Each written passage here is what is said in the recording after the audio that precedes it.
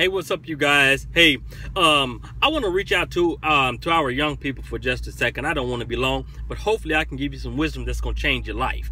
Yet, our young people have to be very careful about emotions.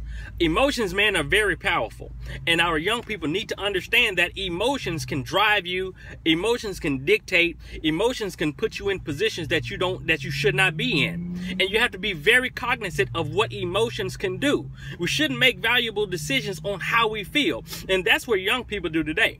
If they feel like doing something, they do it. If they feel like being with this person, that's what they do. If they feel like laying with this person, if they feel that they're in love, they'll do the things, they'll do all of this crazy stuff. And you have to be aware and teach them about emotions, man. It's not about your emotions. It's about your integrity. It's about wisdom. It's about knowledge. It's about gaining an understanding as to what you should and what you should not do. You see, oftentimes they don't feel like washing the dishes. They don't feel like cutting the grass. They don't feel like cleaning their room. It's not based on a feeling, young people. It's based on knowledge, wisdom, and understanding. And so get out of your emotions, because emotions will cause you to sleep with that person.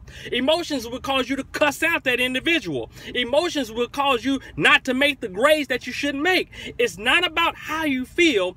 It's the wisdom that people are willing to impart in you if you're open to receive this.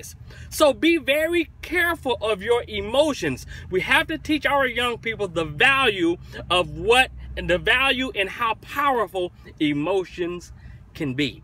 Watch your emotions, walk by your spirit, gain integrity, gain wisdom, and I guarantee you your emotions will be placed in check, because there's always a place for it. I'm gonna talk to you guys soon, man. Continue to persevere, because great things happen when you do. Holla at you.